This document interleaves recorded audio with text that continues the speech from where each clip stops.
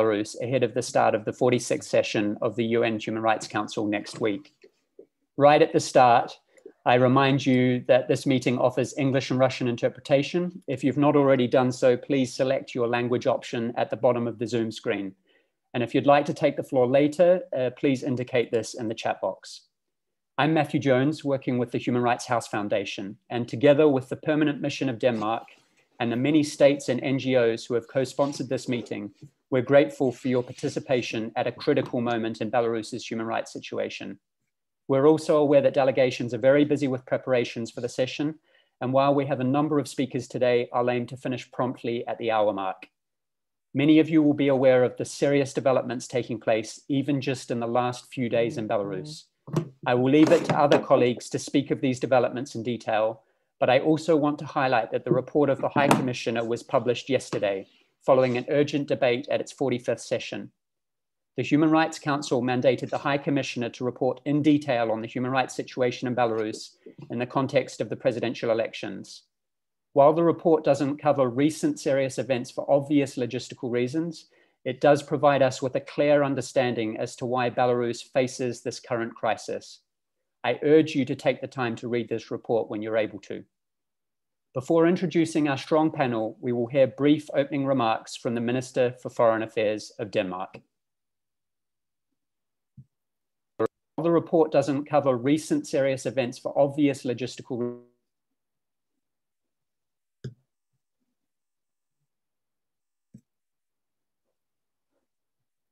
And we just switch to the statement. Our strong panel, we will hear brief opening remarks. I welcome today's opportunity to address the grave human rights situation in Belarus. The Belarusian authorities have committed serious and unprecedented human rights violations in the wake of the contested presidential elections. This is documented in the Moscow Mechanism report by the OSCE rapporteur, Professor Benedek, and reported by international and Belarusian civil society organizations and the media. There are no signs that human rights violations have stopped, rather to the contrary. The Belarusian authorities have ensured widespread impunity through their reluctance to investigate and prosecute the numerous reported cases of violence and torture committed by the authorities. Despite our repeated calls to end the campaign of violence and repression, despite our repeated calls to hold all perpetrators of human rights violations accountable, I commend the Belarusian civil society, journalists, and media for their courageous effort to document the brutality of the Belarusian authorities. These are crucial contributions to the effort aiming at restoring justice in Belarus. To address the dire need for accountability, we as international community must do our utmost to support the people of Belarus in achieving justice. The Human Rights Council needs to do its part in seeking to ensure accountability and preventing a further deterioration of human rights situation. We continue to stand in solidarity with the Belarusian people in their fight for their rights. Thank you. Thank you, Minister. I now turn to the first of our panelists, the Special Rapporteur on the human rights situation in Belarus. Following a previous serious deterioration in the human rights situation in Belarus in the context of the 2010 presidential elections, the Human Rights Council first mandated the High Commissioner to provide recommendations on the situation. Then in 2012, it mandated a special rapporteur to report on the situation. Given that Belarus is not a member of a regional human rights organization like the Council of Europe, and given it rarely allows itself to be reviewed by a UN treaty body, for instance, it was reviewed by the Human Rights Committee for the first time in over 20 years in 2018, the mandate of the Special Rapporteur is a critical mechanism for the human rights situation in Belarus to receive regional and international attention. And the mechanism is essential for our civil society partners in Belarus. Sadly, Belarus continues its policy of non-cooperation with the mandate, and most of the recommendations made in the very first report of the Special Rapporteur remain relevant today. In fact, the report of the High Commissioner released yesterday says that the current situation, and I quote, reflects long-standing chronic patterns of systemic violations and impunity, which have been highlighted by various international human rights mechanisms, including the treaty bodies and the Special Rapporteur. Madam Special Rapporteur, we're really grateful for your participation today at very short notice, and in particular, given the acute issues arising just this week in Belarus. I would ask you if you could provide us with a brief update of the overall human rights situation in Belarus since you last addressed the Council towards the end of 2020. Madam Special Rapporteur, you have the floor. Thank you, Matthew. Excellencies, ladies and gentlemen, thank you for inviting me to this important side event. My remarks today will be brief and focus on three key points that I see particularly pertinent for Belarus today, prior to the session at which the High Commissioner will present her own report on the situation. For many years, the human rights situation in Belarus has been problematic and has raised serious concerns. Yet what happened in 2020 led to unprecedented human rights violations, both in terms of scope and scale. Over 30,000 people were detained just because they tried to exercise their legal right to freedom of assembly. Thousands were allegedly tortured or otherwise subject to ill treatment, psychological intimidation, and threats. Hundreds of activists, human rights defenders, journalists were persecuted or were subjected to various forms of pressure by the authorities. These human rights violations affected nearly all categories of society: men and women, pensioners and children, university professors and teachers and their students and pupils, but also, of course, lawyers, medical staff, businessmen, artists. Thus, and this is the first point I would like to emphasize, the human rights violations in Belarus have been massive and affect the whole spectrum of civil society actors and organizations. I would like to remind that in this context, and since the beginning of May 2020, that is, since the beginning of the current period of escalation of human rights offenses in Belarus, the Human Rights Committee has registered 40 cases and has more than 200 applications that are under consideration. As far as I know, this is the highest rate of appeals to the Human Rights Committee for any country. Most of the complaints about Belarus to the committee refer to violations falling under Article 19 and 21 of the Universal Declaration of Human Rights. That is to say, the right to freedom of opinion and expression, and the right to freedom of peaceful assembly, respectively.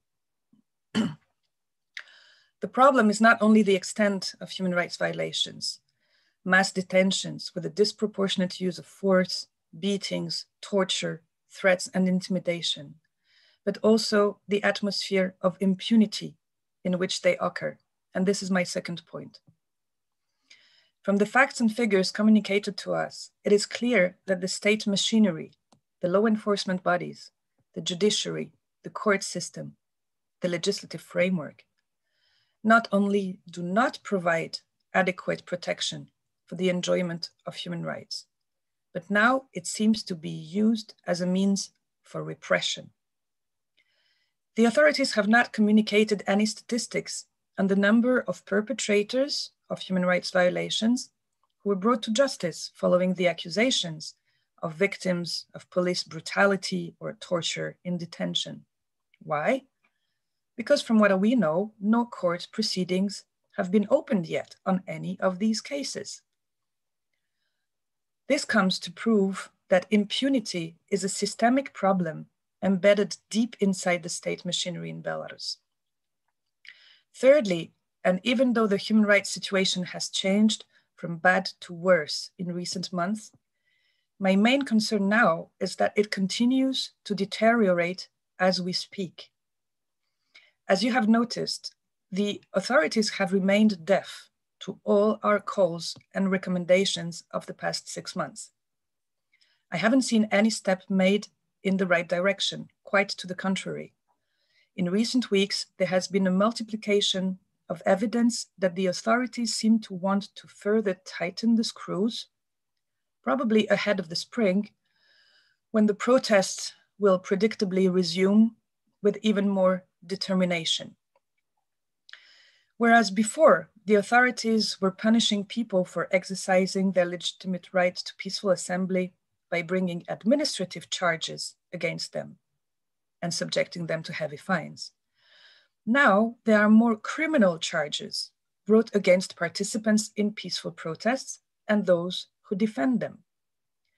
According to various sources, there are almost 250 people in Belarus sentenced on allegedly politically motivated charges.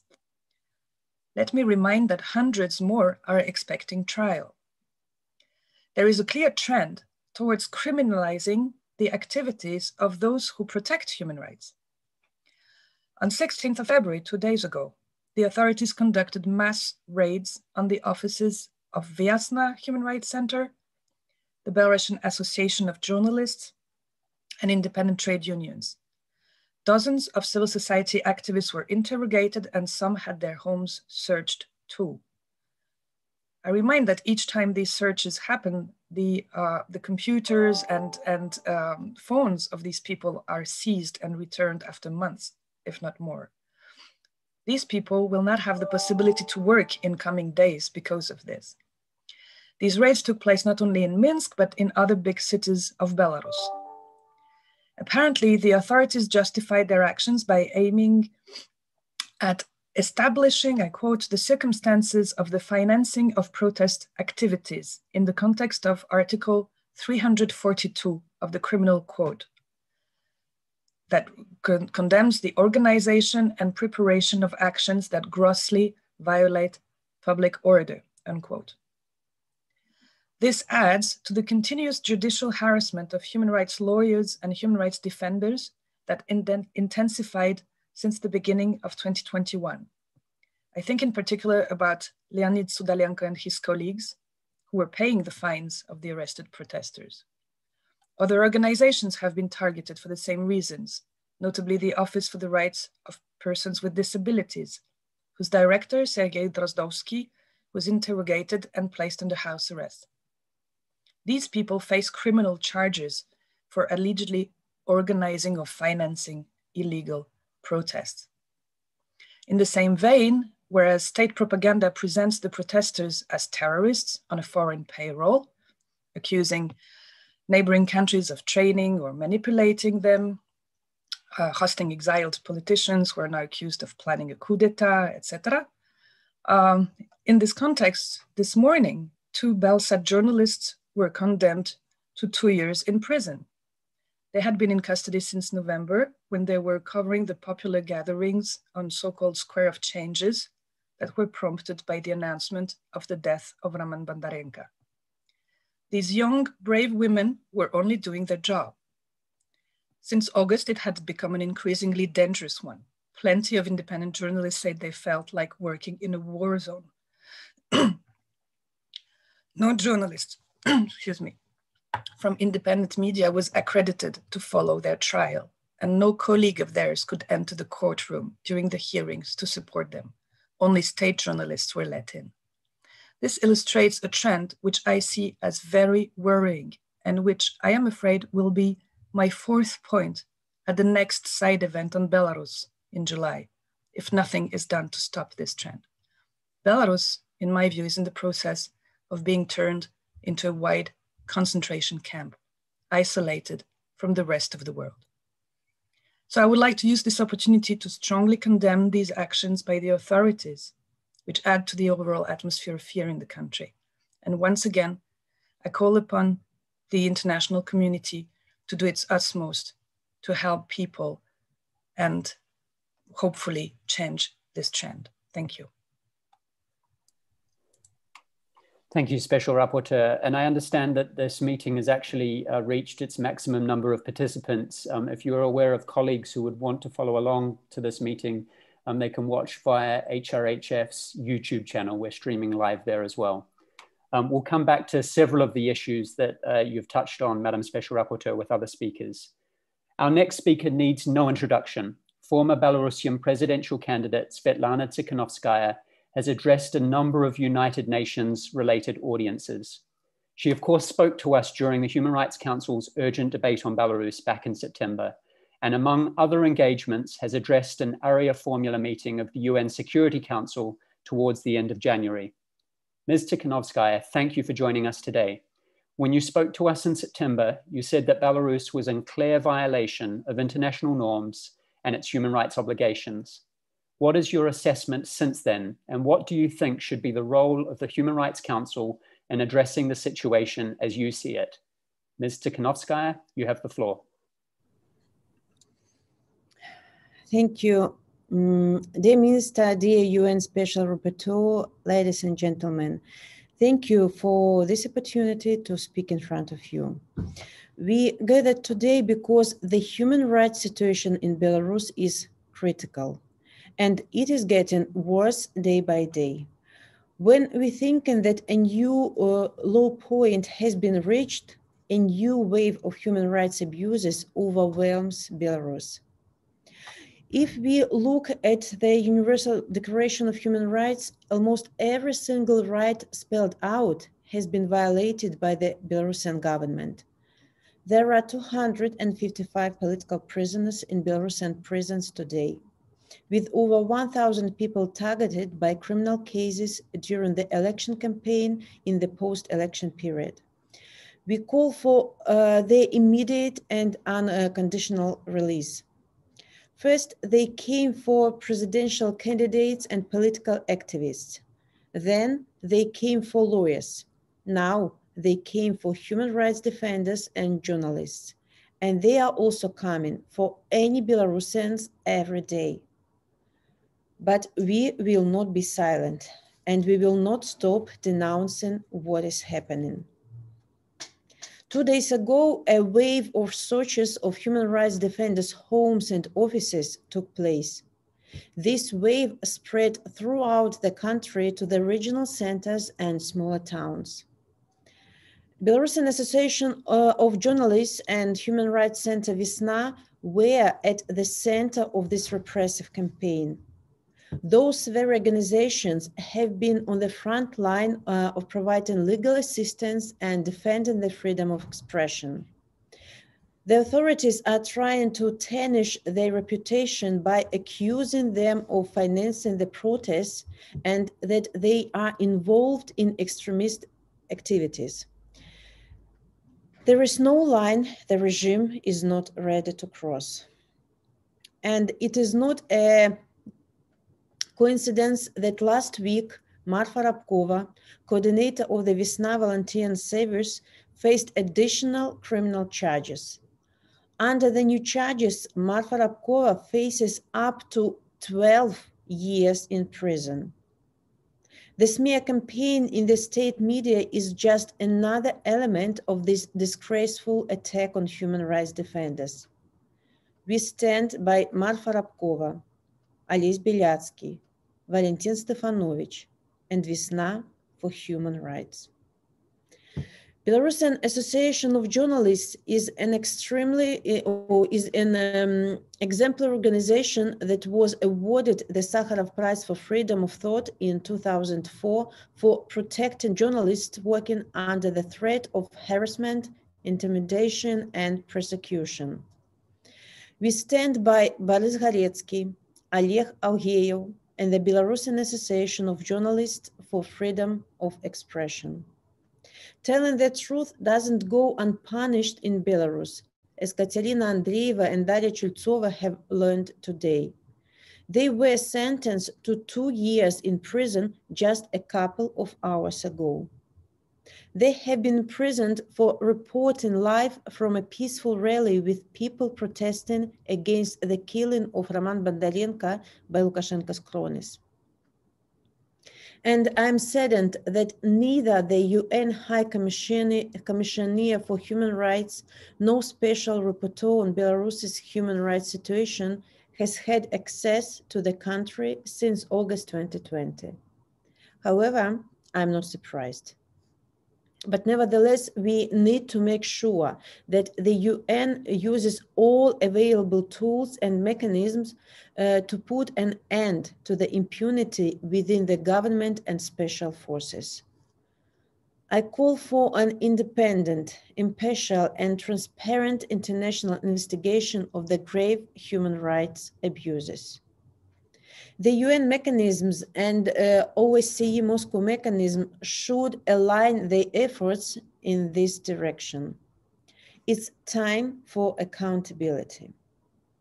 All the perpetrators should be brought to justice for the peaceful transition to take place. Belarus has obligations under international human rights law, but it has ignored the Human Rights Council and High Commissioner's recommendations for years. It is outrageous that Belarus is one of the UN founding members, but it disregards this system's very foundations. Belarusians want the Declaration of Human Rights and other human rights obligations to be duly applied. We should start with Article 21.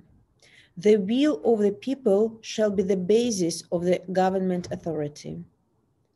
What is happening in the moment is not based on the will of the people. And Belarusians want their freedom and dignity back. Belarusians demand new elections. Thank you.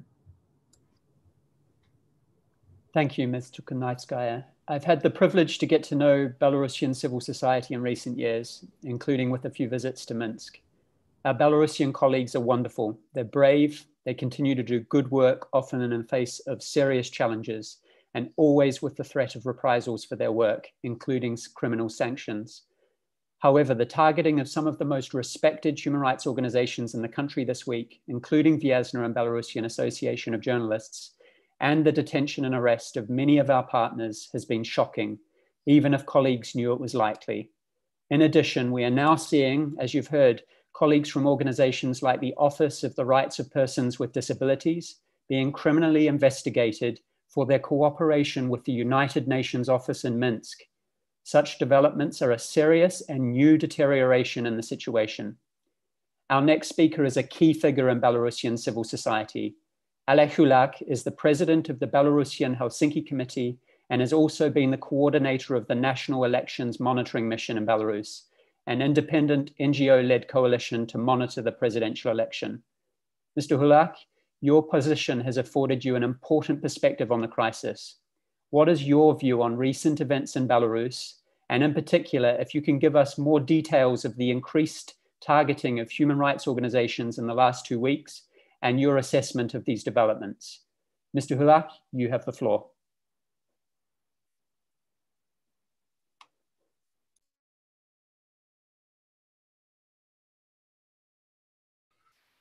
Спасибо, Мэтью, за представление. Действительно очень важная тема, и очень важно, что мы сейчас можем об этом говорить и привлекать внимание к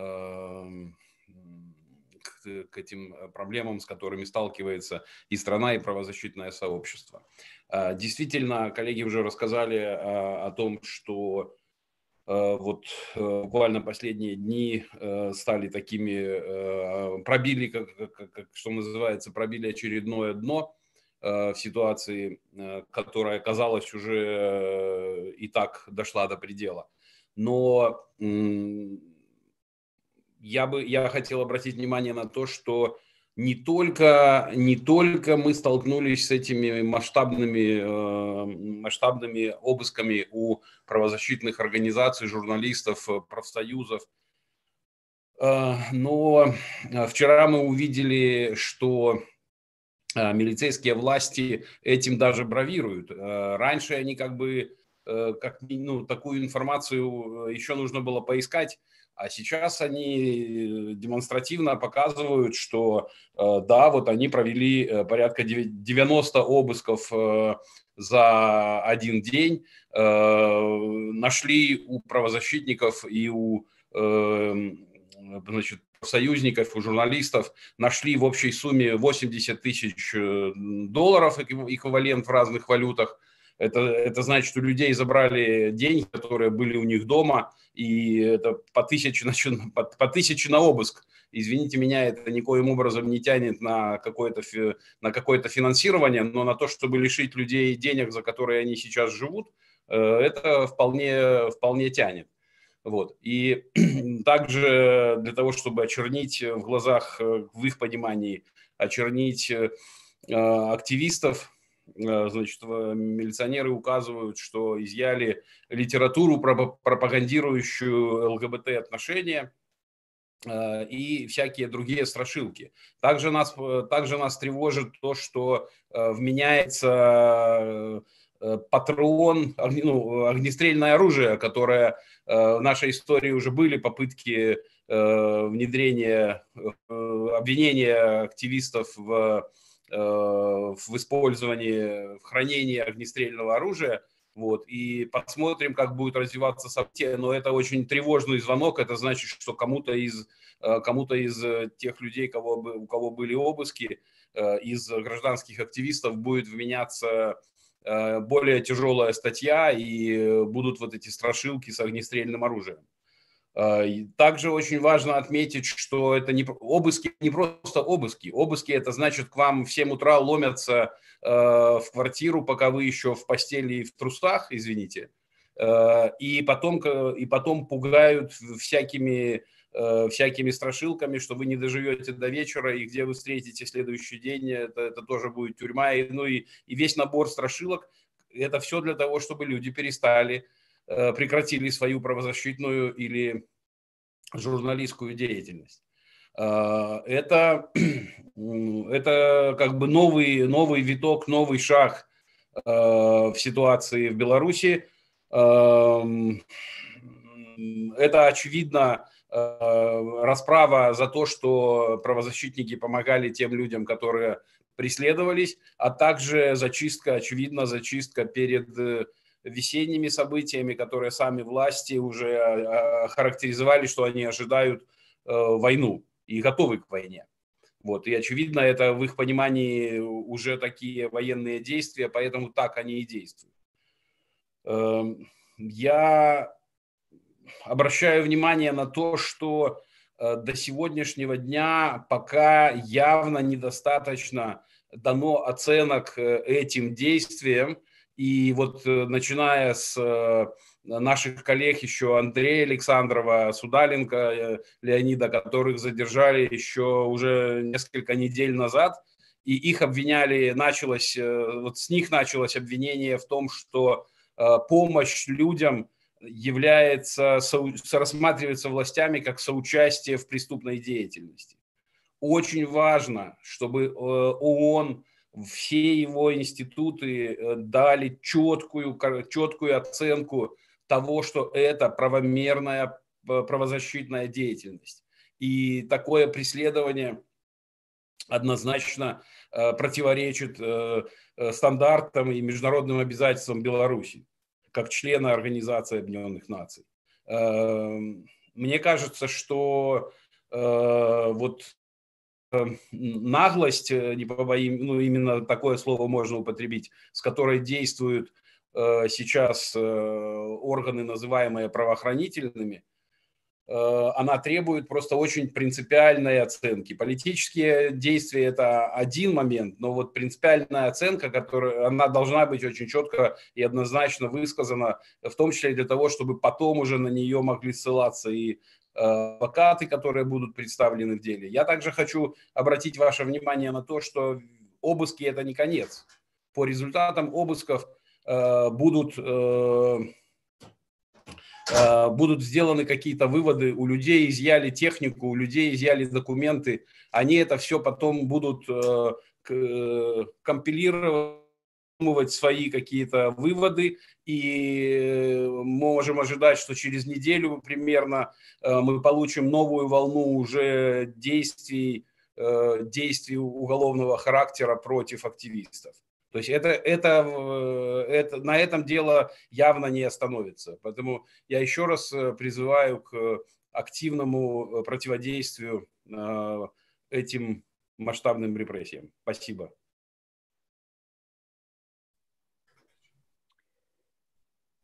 Thank you, Mr. Hulak. And we may return to some of the issues you've raised towards the end if we have time. Next, we turn to another important member of Belarusian civil society, Victoria Fedorova, who is chair of Legal Initiative, which focuses on rule of law and promotion and protection of human rights. Ms. Fedorova, the report of the High Commissioner that was published yesterday identifies the large-scale violence used by security forces against peaceful demonstrators in Belarus and their widespread use of torture and gender and sexual-based violence. Your organization has been crucial in helping to document such cases. Can you provide us with an update on torture and gender-based violence in Belarus? In addition, the High Commissioner, the Special Procedures, and the Human Rights Council, through Resolution 45/1, called on Belarus to initiate an independent investigation into allegations of violence and torture being employed by the security services and to bring to justice the perpetrators of such acts. Can you give us an update on Belarus's response to this, if any? Ms. Fedorova, you have the floor. Thank you very much. Thank you for this opportunity to speak and to give you update on the situation with torture and investigation of torture in Belarus. First of all, according to official data of investigative committee, only in August, more than 700 citizens filed application on torture in official state bodies. And in September, we know about 1,800 torture complaints, which are officially considered by the investigative committee. Our organization have documented more than 900 torture testimonies, and we still continue to interview victims. There is still no information about the initiation of criminal cases on the facts of torture. Victims receive only notice of extension of inspection time. Little is known about the progress of such investigation and inspections. In accordance with the Criminal Procedure Code, the inspection period was 3 months, with possibility to extension for another 3 months. Nevertheless, on January 13 this year, criminal procedure was amended and updated legislation provide for possibility to suspend the inspection for a period exceeding 3 months, while there is no maximum period for such investigation. So now legislation makes it possible to legally conduct an inspections for indefinite period without making any procedural decision. We as human rights defenders believe that this decision of amendments in legislation, because no one wants to make decision on this mass and systemic torture. Also on August 96, the General Prosecutor Office announced that some kind of interstate commission on investigation of torture were created, but we still don't have any information about activity of such commission, about results of their work, and no information is available. And these facts indicate that current investigation do not meet the standards of effective investigation of allegation. All this information about beatings and torture with the testimonies of hundreds of victims began to appear in August. Not a single criminal case can be initiated against law enforcement officers so far. Even more, no Lukashenko, no General Prosecutor Office, no any official person has issued a single public and unequivocal statement condemning acts of torture. Nor they have issued a clear warning for any person involved in such actions will be responsible for these actions according to criminal code. On the contrary, according to recording of the country's deputy interior minister Karpenkov, published by the Alexander authorized the Belarusian security forces to use lethal force against opposition members and protesters and create concentration camps for protesters. Situation with conditions of detentions now still not very good, because according to interviews with released from detention centers at Krestina and Jodina, there are no safety and sanitation measures were taken in connections with COVID, and also people continue to be held in overcrowded cells. They sleep without sleeping accessories, and in January, reception of parcels with food and with warm clothes at all 3 detention centers was prohibited, allegedly in order to prevent the spread of COVID in Belarus. We believe the legality of such decision is extremely controversial and rather looks like a deliberate deterioration of situation for persons who held in this institution. Talking about gender-based violence, according to interview of women who were detained in August and also in autumn, threat of sexual violence perceived as real, noted by a large number of women interviewed by our organization. These threats at all stages during detention, in the places of detention, and all of these women perceived these threats as real because they saw what kind of abuse in front of women. All places of detention violate the standard minimum rules for the treatment of prisoners, and numerous acts of violence apply to women during their detention, as well as during their delivery and detention in places of detention, due to their mass and systematic nature, fall under the jurisdiction of Article 128 of Criminal Code of Belarus, crimes against humanity, and also violate the Convention Against Torture and also Convention on the Elimination of All Forms of Discrimination against Women. And I also want to say some words about death cases, because human rights community is aware at least of 4 cases of deaths directly connected with the protests. On the fact of the killing of Gennady Shutov and Alexander Taraykovsky, no criminal cases have been initiated since August. On February 16, it became known about the refusal to initiate a criminal case of Alexander Taraykovsky temporary detention facility. According to the official version of the investigative committee, no one is guilty of his death of young men, and death occurred due to suddenly aggravated disease of the cardiovascular system. Today, it became known that General Prosecutor Office opened a criminal effect of death of Roman Banbat in hospital next night. According to General Prosecutor Office, the involvement of law enforcement officers hasn't been established. So this is no doubt national response and killings of peaceful people of Belarus held to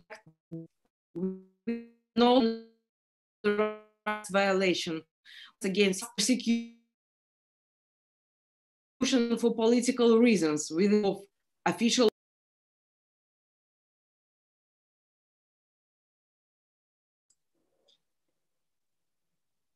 I think, unfortunately, we've lost Ms. Fedorova. I thank you for your intervention. There were some internet connection issues, which I apologize for, but we certainly heard most of your message.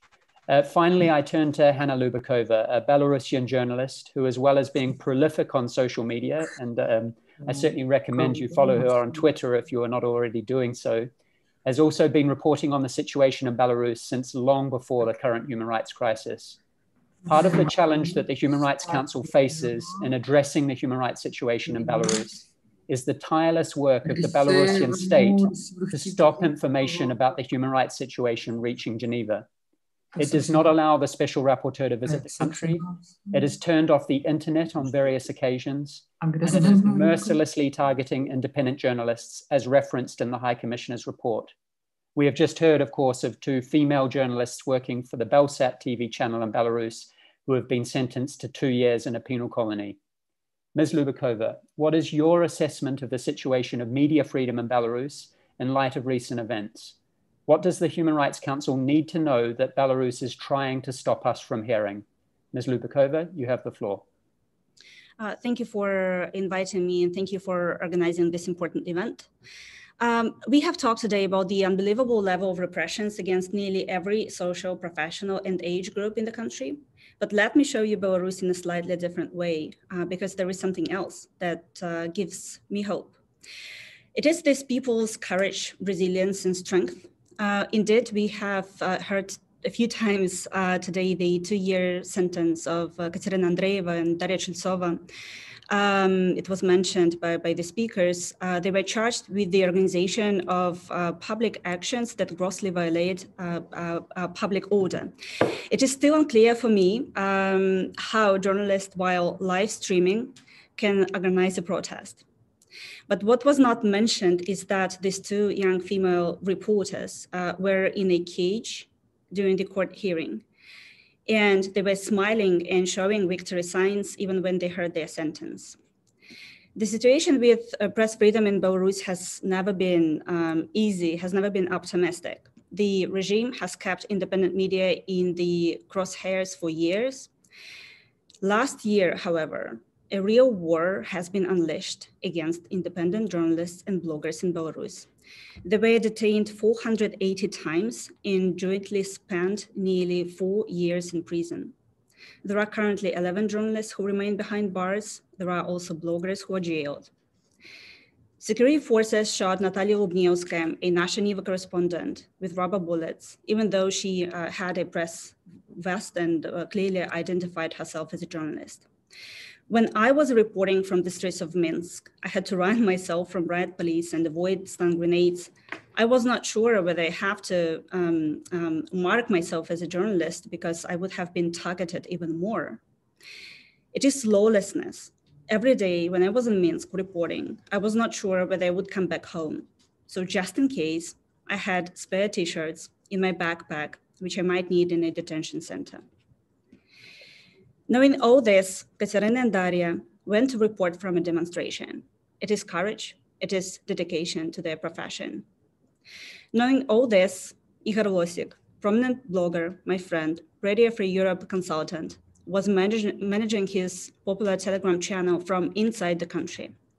He was arrested in June and never got out of prison, despite being on a hunger strike for 42 days. He could have died, but the regime didn't even react to his hunger strike. Knowing all this, members of the Belarusian Association of Journalists continue helping their colleagues in Belarus. 2 days ago, as was mentioned by the speakers, the Bash office in Minsk and its members' apartment across the country were searched. Despite that, they keep working. They say, our colleagues are being arrested, we cannot stop. The same is true for other media organizations such as Press Club, which directors and founders have been arrested and they face criminal charges. Dozens of websites and media outlets were blocked, such as RFRL, Kuku.org, Euroradio, and more. So knowing all this, they keep working. They continue working as best as they can because citizens have the right to receive information. Lukashenko's regime violates this one of the most important rights, violates freedom of expression. It is thanks to journalists and the bloggers that the world knows what is happening in Belarus. So it is our obligation to protect them. International organizations and individual states should take responsibility for solving the crisis in Belarus. It is crucial to prevent impunity and launch an investigative mechanism that would collect evidence about the regime's crimes. There should be tangible and concrete steps by the international community to ensure dialogue and new and fair elections. Otherwise, I'm afraid if next time, perhaps it's July, as was mentioned by Anais, if experts gather for another hearing, we would have no one left in Belarus who could speak up, given the level of repressions against human rights defenders and journalists.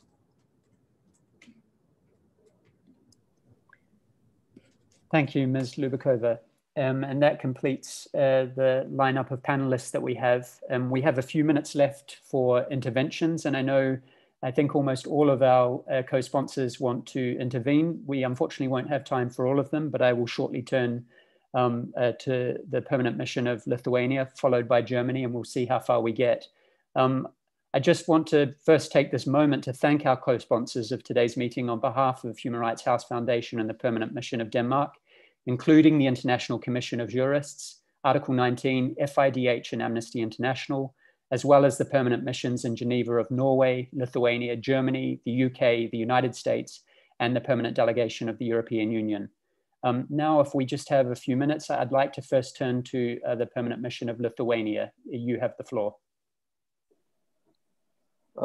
Thank you very much. First of all, many sincere thanks to the Human Rights House Foundation and to the Permanent Mission of Denmark for initiating and convening this timely event in the run-up to the 46th session of the Human Rights Council. Lithuania has been proud to co-sponsor this event, and we are very happy to have been able to facilitate through the Freedom House Lithuania the attendance by the former presidential candidate Svetlana Tsikhanouskaya. I'm taking the floor to second the call by Svetlana Tsikhanouskaya, but also by Professor Benedict, who produced the report of the OSCE Moscow mechanism on the human rights violations in the context of Belarusian presidential elections. First, for a new free and fair presidential election in Belarus, and second, for a comprehensive international, independent, impartial investigation of the human rights violations and abuses that occurred. The upcoming session of the Human Rights Council has a role in that respect. We will be discussing what follow-up the Human Rights Council should give to the September resolution, which mandated the report by the Human Rights, by the High Commissioner for Human Rights, which has just been published. And in our opinion, the situation has been deteriorating in Belarus since August, and therefore the Human Rights Council should create a very robust accountability mechanism that will be put in charge of collecting and systematizing evidence of human rights abuses for future persecution of the perpetrators. Only this will send the sufficient and the relevant signal both to the de facto authorities in Belarus that we cannot put up with the situation and with what is going on in the human rights area in Belarus, and on the other hand to the civil society of Belarus, which made us proud by not relenting on their demands for freedom and democracy. 6 months have passed since the rigged presidential election, but people are still going out to the streets to protest and to claim their rights. So many thanks to all speakers and all the best of success in this important ongoing struggle. Thank you. Thank you, Ambassador. And now we'll turn to the Permanent Mission of Germany, followed by the Permanent Mission of the United States if we have time. Do we have the Permanent Mission of Germany? Hello, can you hear me? Yes, we can hear you perfectly. Please go ahead. Thank you. Well, thank you very much for having me. And I would like to pay respect to the Belarusian civil society, the activists, the journalists, the opposition politicians who are standing up for democracy and human rights, standing up in the face of horrific threats by the regime. Their courage and perseverance deserve our greatest admiration. You're asking me to start my video, okay. Let me assure you, Germany and the European Union are with you, are supporting these acts of legitimate opposition. As we have heard, we need to do more. We have imposed sanctions against Lukashenko and his regime. We have set up an action plan, Civil Society Belarus, with 21 million euros. But more needs to be done. And as my Lithuanian colleague has just said, impunity and the lack of accountability are issues that we have to find a response to. And this is why the European Union will present a resolution in this upcoming Human Rights Council session to focus on accountability and mechanisms to fight impunity. Of course, in the end, the respect for human rights can only be achieved from within Belarus. It will need a strong civil society and courageous people who stand up for the rights of all Belarusians. And we intend to support that. Thank you very much. Thank you. And we next turn to the Permanent Mission of the United States, followed by the United Kingdom. The United States, you have the floor. Thank you. I want to first extend my gratitude to the Permanent Mission of Denmark and the Human Rights House Foundation for organizing today's event. We welcome the opportunity to join the many other co-sponsors in addressing the deteriorating human rights crisis in Belarus. The United States remains deeply troubled by the Lukashenko regime's violent crackdown on peaceful protesters, including the reports we heard today of torture and other ill treatment, its continued detention of over 200 political prisoners and others unjustly held, and its refusal to engage in genuine dialogue with civil society, including the Coordination Council. The High Commissioner's recent report and the shocking accounts from today's panelists further underscore the need for the Human Rights Council to act to ensure accountability for the Belarusian people.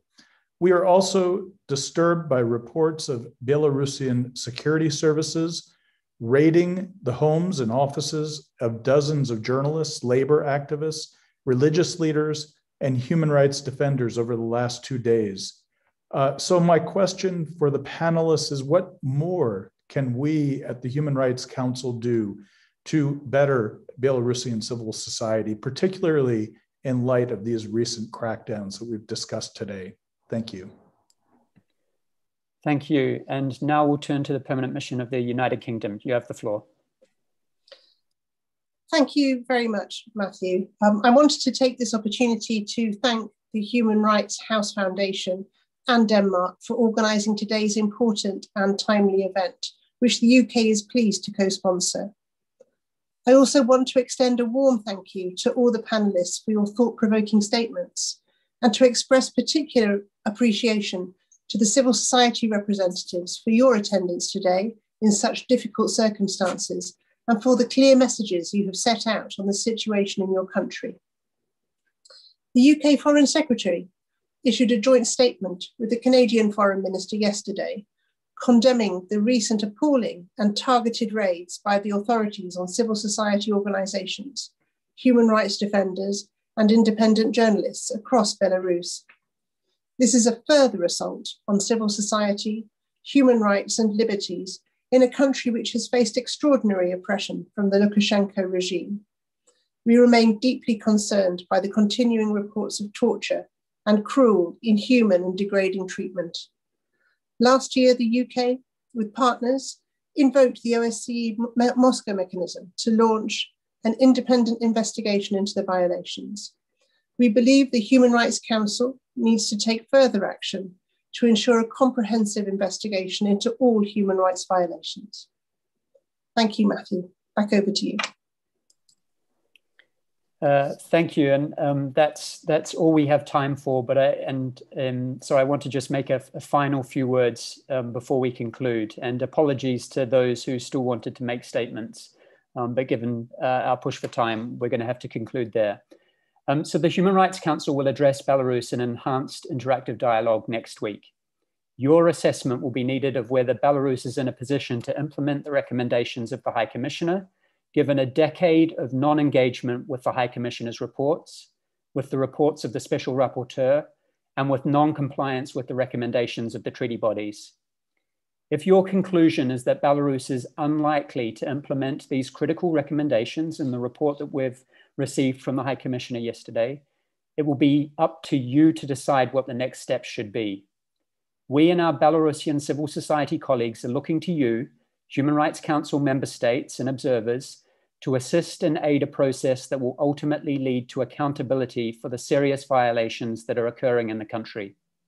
It's a critically important moment for Belarus, and very important that the Human Rights Council stands with the Belarusian people at this moment. I remind delegations that the Human Rights House Foundation, as well as co-sponsoring NGOs, remain open to providing independent further information to you in order that you can make good and informed decisions in the coming weeks on Belarus. I finish by thanking all of our panelists. Thank you very much, and particularly that you're available today at relatively short notice, and particularly given the acute challenges that you are facing in Belarus this week. I thank the Permanent Mission of Denmark as a co-organizer and all of the co-sponsors again. I also thank our interpreters for their hard work. I wish you all a good day, and I wish the Human Rights Council and all of the missions that will be engaging with the Council's work a successful session. Thank you. Thank you.